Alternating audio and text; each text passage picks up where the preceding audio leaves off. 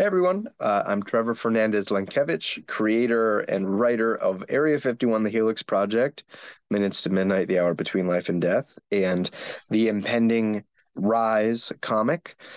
You can find me on social media, particularly on Twitter at Pocket Watch Press, Facebook and Instagram at Pocket Watch Press, and on Substack at pocketwatchpress.substack.com for the most immediate and up-to-date news on what I'm doing, where I'm going, and sneak peeks at what I'm making. You can also check me out on the interwebs at darknightnation.com/PWP. And you, my friends, are listening to Two Geeks Talking.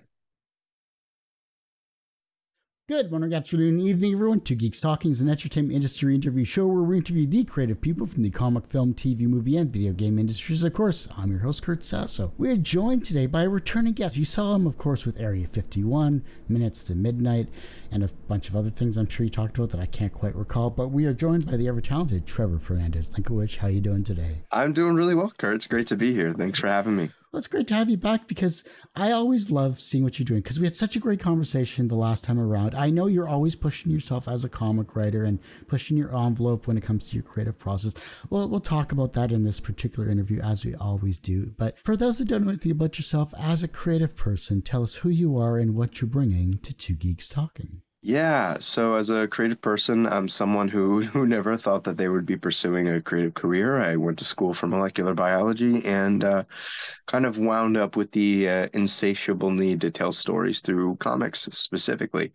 And so here we are, one pandemic and a couple years later, and I'm making comics pretty much full time and just trying to really stretch myself, play in certain parts of the medium that haven't really been exploited before, and just try to find new interesting ways to make comics shine and to make stories shine through comics. So I have a really exciting new project called Rise. It's going to be hitting Kickstarter on the 25th of October. You know, as we were mentioning off camera, I never really thought I was going to be doing independent superheroes.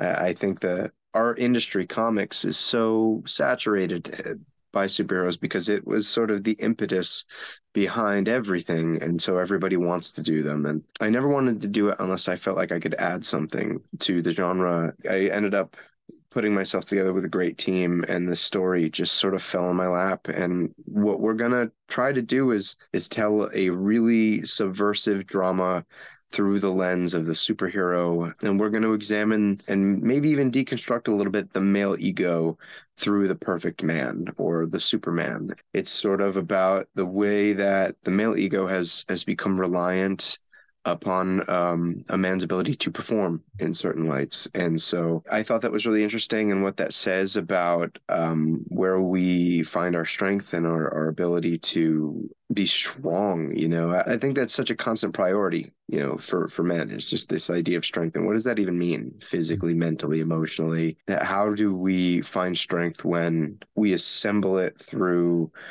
not superficial means, but means that have nothing to do with sort of our own inner sanctity? It's about what we're doing for other people and how we're looking in the eyes of other people. The male ego is often more reliant upon our perception of how we're seen by other people and not really about how we see ourselves. I just thought it was interesting to sort of explore that under the lens of a man who is kind of put in a position to perform on the highest level, whose capabilities bear upon him a certain responsibility. For him in particular, his powers are reliant upon dopaminergic releases throughout the body. So basically the amount of dopamine in a system. The short and sweet of it, after I babbled for so long, is essentially what would happen if Superman had to feel good to do good. Oh, that's amazing. Like when we talked about this earlier before we started the show, it was definitely an interesting take on this particular genre because the male ability to perform, or at least the term male as a whole, when it comes to our own perceptions, has changed from decade to decade. Mm-hmm. It's had to evolve. It's had to step back. It's had to push forward when it comes to our own emotional states and mental states, more so recently than anything. And I think it comes back to, even from a creative perspective, like how do we actively showcase ourselves without showcasing ourselves? Because I think it's very difficult for us to, if we put ourselves in front of a camera and we only show one side of ourselves. What side do we want to show? And is that really our true selves? And I think what you're taking from your comic, especially with Rise here, since we haven't mentioned the name of the comic yet, is an amazing take on it. And I can't wait to read more about it for sure. Thank you. Yeah, we're really excited, and we've got a really really spectacular creative team, just laying down the bones to make sure that we do this story the right way. Because in a topical sense, there's a bit of a tightrope, right? Like this isn't an all-out criticism of men, and it's also not like a carte blanche like excuse as to why men can do awful things, because anyone and everyone can. It's just sort of trying to unravel a level of context and explore, the difficulty of the male role in society, and just sort of try to navigate why men have a tough time doing the right thing for their own reasons, as opposed to doing it because they feel necessitated by society, or maybe even just coming to grips with who they are outside of what is traditionally masculine. And yeah, just try to do that in a somewhat nuanced way. Speaking of the team, because you have mentioned them a couple of times here, who is the team around you for this particular comic series? Because I think just pitching this idea to them must have been an interesting seeing the reaction in regards to this. Yeah. Comic. Yeah, it definitely was. We got a fantastic crew of folks working on this book. On the A cover and the interior pencils and inks, we have the incredible, wildly talented Ryan Best. On colors, we have the absolutely brilliant Fabi Marques, and on letters, we have the amazing Matthias Zanetti. Got a solid international crew of folks taking their talents to this book, and yeah, the conversations around them were really interesting. I mean, Ryan has been privy to this idea for, yeah, at least 4 months now. That the seed of this idea actually really, it came a while ago, but once I started really honing in on what the story was really about at its core, it was actually around Heroes Con in Charlotte, and Ryan and I were hanging out after the show, and I couldn't think of a better person to team with for this project. He's got a vitality to his style that, while it's not realism, it's expressive, and it allows the characters to act and exist and breathe within that two-dimensional space, and hopefully have the reader feel immersed by that sort of humanity that he brings to the project. And at the end of the day, this is a drama, this story, and at its core, it's about these characters and what they're going through. He was the perfect partner in crime for this project. So then what was the piece of artwork you got back once you started collaborating together that was just blew your mind when it came to the concept you originally had written down versus what he brought to the table? Honestly, it was just the character designs. I've never gotten so excited about character designs before. And it's funny, as much as I've sort of eschewed the typical like comic book creator working in superheroes, there was something incredibly exciting about seeing a superhero that I was creating come to life, and seeing all the iterations of the costume, and just like the characters' expressions, and really, really beginning to develop those things was a massive excitement in a way that, like, I don't know if I had ever felt before when going through sort of the initial stages of the character design. And there's something really cool between Ryan's innate style and like the looseness of those drawings that made the character feel so alive. And that sort of struck with me. Like one of my favorite pieces of developmental art to come out of it so far was actually, once we nailed down the character design, he did sort of a fully rendered but like loose drawing of the protagonist in his hero costume and in his civvies. And that is still one of my favorite things to come out of the project, whether it be the actual finished interior art or the cover art. I don't know. There's something it's got like a life of its own, that drawing in my head, and really, really interesting to admit, because we've got a lot of really great covers and some really beautiful artwork throughout, but there's something about that piece that really stuck with me. Is it going to be a poster or anything like that? Yeah, that would would be a fun stretch goal poster or something like that. Maybe if we go beyond the initial funding goal in the Kickstarter, we'll do some type of mini print with like the original character designs or something. That might be really cool. Or just make it a digital option, and that way you're not printing anything. That's true. That's true. Sometimes people love to be able to touch stuff. So we'll see where I can incentivize a little and galvanize a little support for the campaign. I figured if it's something that you like, then I'm sure other people may enjoy it as well too. So it's just something extra to tie everything up. True. That's very true. It's a good idea. Looking at the writing of this particular series, and it's a very deep topic as well too, but I'm sure it's very personal as well. When you first started writing this comic series itself, and you started to actually look at yourself personally as well too, because I'm sure as a writer, you're obviously putting yourself into your stories subconsciously or consciously. What did you work through, and how did it help you once you finished this particular comic series? Because I'm sure it's difficult to talk about, especially on a podcast at that, but how did it help you in some way, shape, or form, or did it help you? I think just the act of exploring it is kind of a help. I mean, I went into the pandemic in my early 20s and I came out in my mid 20s. And so there were some pivotal time lost there in I think developing my understanding of myself as a man and who I want to be and what I want to be. And I think frankly, if anything, I was deprived of the experience to make mistakes or to make as many mistakes. You know, that sort of period of your life is for the experimentation and going out and being dumb and learning from mistakes. And there's a part of me that feels like with the pandemic, I sort of lost the opportunity to, F around and find out. It just sort of jumped right into having a profession and working and, paying bills and just, being in the thick of it. So there's a part of me that's like, I didn't really get that pivotal time to figure out the type of man I did not want to be by living. And it's all been anecdotal. And so I kind of wanted to explore even my own understanding of what it means to be a man and figure out the type of man that I want to grow into through this story and introduce a character who, while well-intentioned and at the end of the day, a decent man,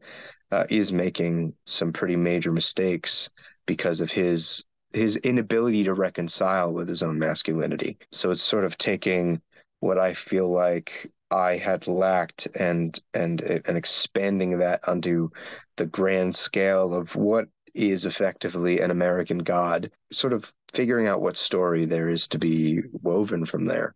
Pardon the quote I'm going to pull, but are you a god? No. Damn it, Ray! You're always supposed to say yes. Ghostbusters. Sorry, I just watched it recently. It's as well. What better time to watch Ghostbusters than the late October? Exactly. You got to rewatch the classics. I just watched The Shining and The Thing for the first time. Oh wow! Yeah.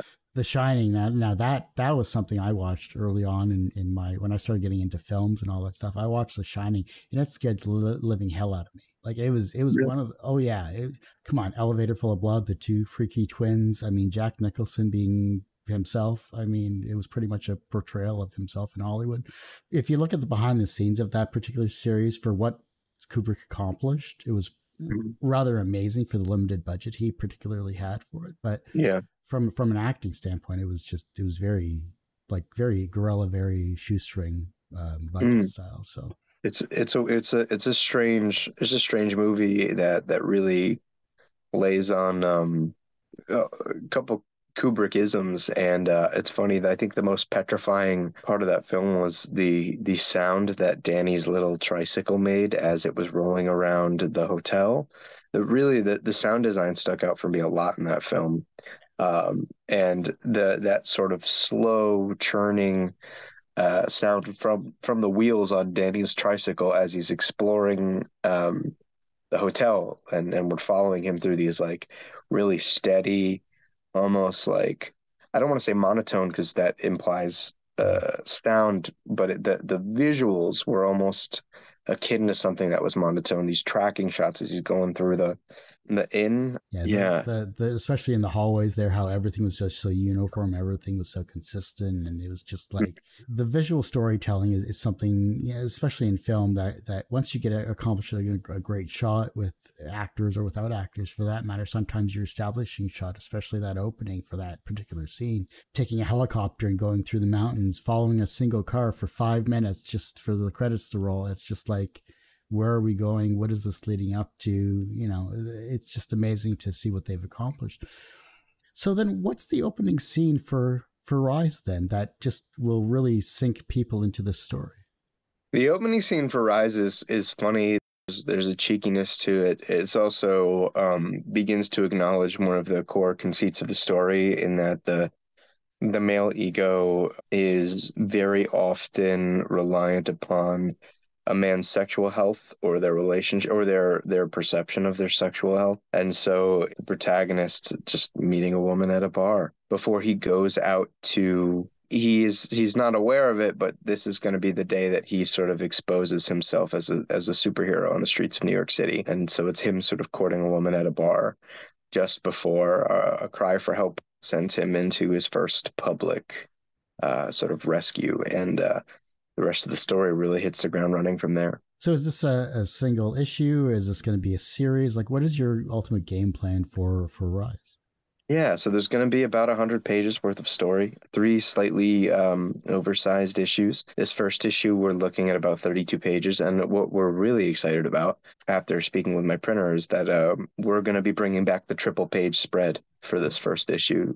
So there's going to be a really cool fold out page in a pivotal moment of this story where Ryan is just drawing the hell out of a massive spread. Tease away. I mean, if that doesn't draw people's interest, I don't know what will. Like, Yeah, amazing. we were super excited. I was in New York a couple weeks ago on a little business trip. I was thinking to myself, I called Ryan and I was just like, are you gonna hate me? He's like, why? It's like, I had this idea and I haven't talked to my printer yet to see if it's possible, but what if we did a triple page spread? He's like, what do you mean? I was like, I mean like a fold out. Like we have a page so big that it's sort of, there's a word starts with a C, corrugated maybe. Mm-hmm. The way the page is corrugated, you just fold it out. And he was like, I would be willing to draw that. And so the question then became, okay, how can I edit the script to make sure the pacing lines up? And can I get my printer to agree to do something like that? And after getting all of the proper confirmation, we are in good shape. So yeah, we get to bring back the triple page spread, which I'm super stoked to do. I was going to ask, what was the last triple page spread that you got to read? I don't remember. I feel like the last one I remember might have been in like Jeff Johns' Green Lantern, Mm. or maybe the Peter Tomasi Green Lantern Corps around that time. But it was that time period. I can't think of anything in recent years where I've seen a solid spread.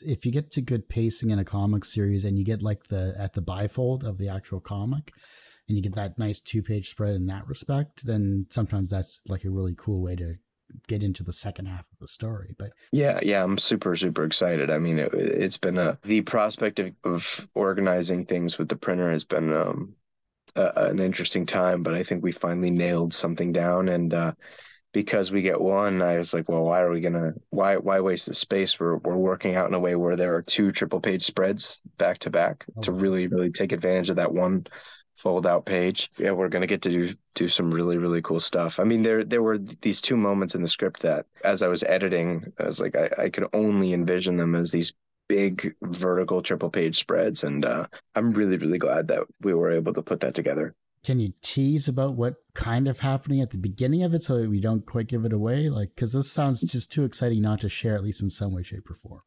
Yeah, so it's a major moment in the story where the protagonist is put in a fairly depowered position because, as I mentioned before, his powers are contingent upon the available free dopamine in his body. And so there's something that happens where he's kind of put in a pretty emotionally volatile state and is just shy of being depowered. I mean, he's not quite super. He decides to go save a woman from a burning building anyway, and it puts him in a very compromised situation, and we have this really cool, really cool layout of the page where he's sort of bearing the weight of the building, and that's the larger image, but the panels leading to it are within the rubble. So the panels are shaped to be within the rubble that is being bared by the protagonist in the larger image at the bottom of the page. So it has the size of a full triple page splash, but the panels are inset within the sort of construction debris that he's sort of bearing on his shoulders, and then the next page is sort of him triumphing over that and finding strength in the moment. And I think it's going to be really beautiful to see how that is fully rendered. It sounds amazing, really does. Like, I mean, the creative use of the panel, I think, is something that not a lot of people do, or it takes a special artist to kind of vision what the script has. So I'm glad that Ryan is doing this. How you're describing it just sounds incredible. Like, I'm excited just to see it. Like, I really want to see it. We're super stoked. I mean, and yeah, I'm super fortunate to have a creative partner like Ryan who is an intuitive storyteller. You know, there's no hand holding. There's never any struggle to get the sort of base communication of the story off. With us, it's always how do we push it to the next level? How do we elevate what we're communicating? Because we're never squabbling over the basics, and that's a really beautiful thing. Like when we first kind of began working on the art a little over a month ago in Baltimore, we were beginning to have conversation about the way we were rendering touch, because part of this story is sort of about a man's perception of his sex life. I really wanted to be deliberate about the way that we were showing touch and how that was being communicated visually, and sort of like the subtlety of a finger depressing a piece of skin, you know, and what that's going to mean in the story, and sort of how we can really humanize those moments without words in the best way possible, and just leave it to the character acting and the shot selection for the panels. That was a really interesting, and I don't know, some people might find it nothing but semantics, but fortunately, like I said with Ryan, we're not needing to really concern ourselves with the overarching picture because we're locked in there. We can really get into that nitty gritty and maybe play around with things that people aren't going to notice, but will contribute to their overall reading experience in a big way. How's the color palette for this particular series? Are we going with warm colors, cool colors? Like, what is your visual concept when it comes to this particular series, at least in this first issue that we're going to see? Yeah, so I mean, part of it we were really inspired, and this obviously part of a major part of the conversation was our colorist Fabi. We were really inspired by like what Adriano Lucas has been doing over at DC, where there is like this brightness and warmth and contrast, but we want to be able to pull that in emotional moments. But yeah, I feel like Adriano Lucas is setting the tone to be one of the best superhero colorists of the current generation, and I don't think enough people are sort of catching on that wave from what he's putting out. And so yeah, we're doing our best to translate some of that same energy to the color palette of our eyes for sure. He uses a lot of really bright colors that are variations on the base tones that an offset printer will use to produce color. So when you print offset, there are four colors that are used to that are mixed together in various proportions to create a wider range of colors for your project. But the base colors are cyan, yellow, magenta, and black. And so when you use those colors in any sort of natural state, they come out really vibrant, really saturated. And Adriana Lucas will more often than not pepper in a lot of those colors as substitutions for what you might think of as like a traditional tone. So like if you're looking at a sunset, for example, you're going to have sort of like a bright burnt orange and yellows and such, but like Adriana might use a rich magenta, you know, a nice bright magenta in there, and it adds like not only this cool bit of visual contrast, but it also plays to the physical printed product, and how the printer is going to be able to translate that into an almost one-to-one form. Because, once you get into like comics pre-production, there's always an understanding that the physical print will look different from what you're seeing on the page, because what you're seeing on a computer is registered in RGB, or light. Essentially, they're colors made out of light. Whereas when you go to the physical printed items, CMYK, they're colors that are comprised of four base colors. And so, yeah, Adriano just kind of peppers in some of those base printer colors, I guess we'll call them, in sort of not necessarily, I guess, unexpected places, but they work. They compositionally work. I think it adds like a real sense of style to the project, and like I said, will ultimately translate super well between the screen to the page. It also saves you from literally having to reformat every single page as well, too. To a degree, yeah. I mean, there's always converting the file to CMYK, but it definitely lessens the anxiety of feeling like I'm gonna open the book when it hits my doorstep on a massive pallet, and then be sad because something really did not go the way we were hoping it would. And that is a huge stressor to take off the shoulders of an independent comic book creator. I'll tell you that. It sounds so stupid and so specific, but it is huge. No, it doesn't sound silly at all, because it's what you're paying for as well, too. That's the other thing. It's like you're putting money into your product. You want your product to be the best it possibly can be, especially with the amazing team you have around you. So why wouldn't you want it to be perfect right off the bat? Yeah, exactly. Yeah, and that there's nothing more daunting than looking at a palette of like 2,500 comics and thinking, "Oh, you all have this same mistake." Like that sucks. So yeah, it's definitely, it eases a little bit of stress off the shoulders when it comes to the final print. Absolutely. And yeah, it also just it adds to the atmosphere. There's something about the use of those colors and the way that Adriano does it by like sort of shifting the cyans, the yellows, the magentas into like a hotter, brighter, more saturated version of those base colors. It adds something. I can't, it's hard to explain. It accentuates the interior art in a big way. And the thing that comes most to mind is like Adriano Lucas coloring over Bruno Redondo in Nightwing right now. And while Ryan might have a different style, some of the way that Ryan creates form and the way that guys like Bruno Redondo create form are similar.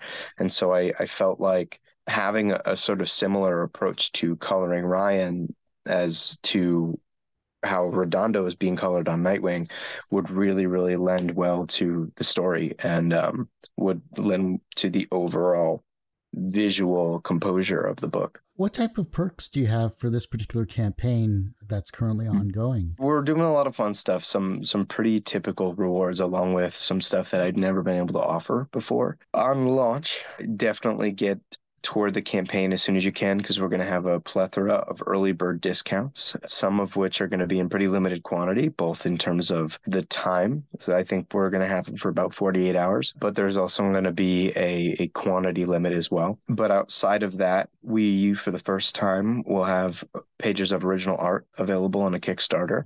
So you'll be able to get one of the first two pages of this first issue as a piece of original art, hand inked. So that's really exciting. I've never been able to do something like that before. And we're going to have a couple of options for people to get commissions from Ryan at different sizes to placate, different price points and what people can manage. So we're going to have options available for a 5x7 sketch card, a 9x12 piece, or an 11x17 piece. I mean, like, frankly, I found Ryan because of how beautiful his commissions were on a show floor. So I'm really, really excited to be able to bring that to Kickstarter and let people take home a piece of custom art.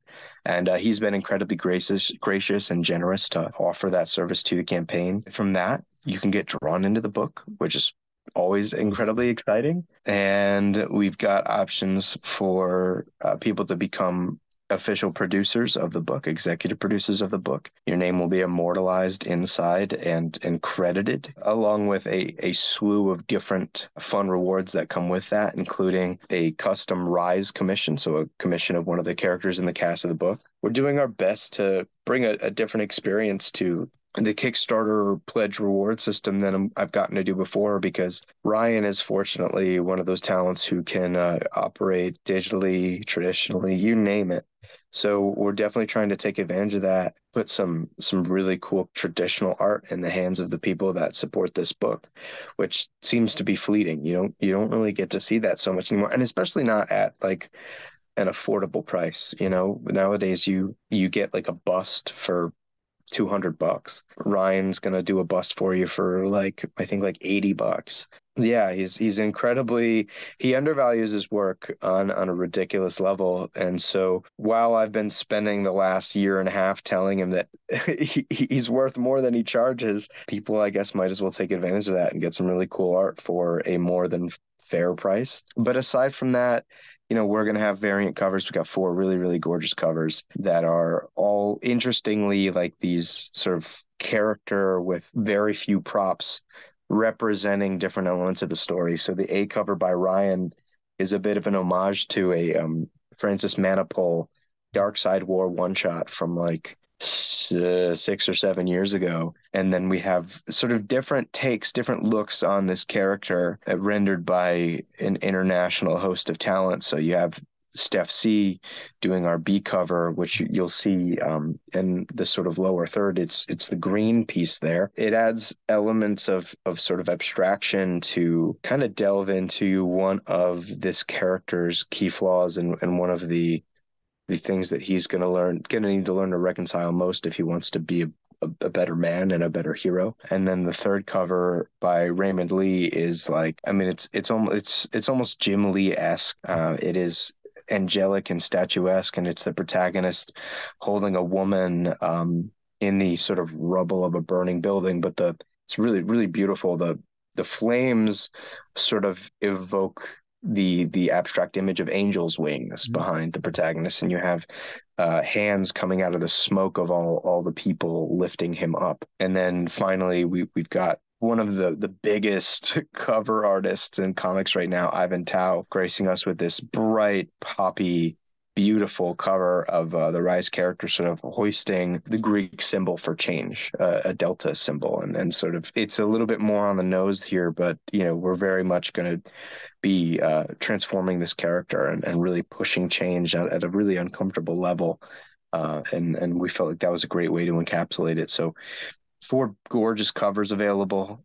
We've got bundles if folks find themselves wanting to go home with all of them. I'm trying to think, man, what else do we have on this campaign? We've got prints. We've got a couple T-shirts. We've got opportunities for folks to catch up on my back catalog if anybody is interested in some really cool sci-fi thriller adventures or supernatural detective mysteries or what have you. I've been really fortunate to have gotten to play in quite a few genres prior to doing Rise. And so, if anybody is interested in seeing how my voice applies to those different settings, we will have Area 51, the Helix Project available, along with Minutes to Midnight, The Hour Between Life and Death, which has 4 different short stories in there in this one massive 64-page package. Just trying to have a little bit for everybody on this thing. Hey, I mean, the more content that you can give people for their money, especially in today's society and in today's economic terms as it is, the better it is for all people, because you're sharing stories, you're sharing amazing comics, you're sharing yourself